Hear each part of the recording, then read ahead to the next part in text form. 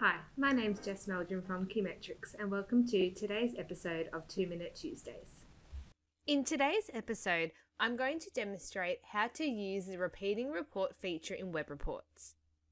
Repeating reports are a great way to produce multiple variations of the same report. Here we have a profit and loss report that needs to be separated by function. Let's take a look at function.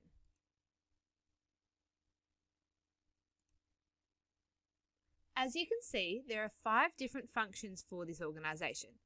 By applying repeating reports, I would expect to see a different function on each page. From the menu bar, I'm going to select Show Sheets. What you'll notice is that a new drop zone has appeared at the bottom of the workspace.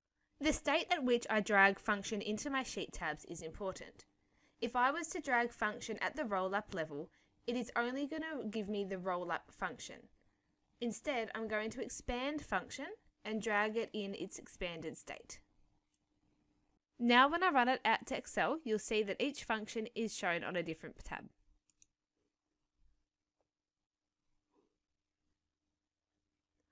It's important to note that repeating reports only work in Excel.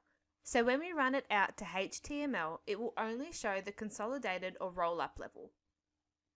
As you can see, repeating reports are a great way to report across multiple dimensions without having to manually build the same report multiple times.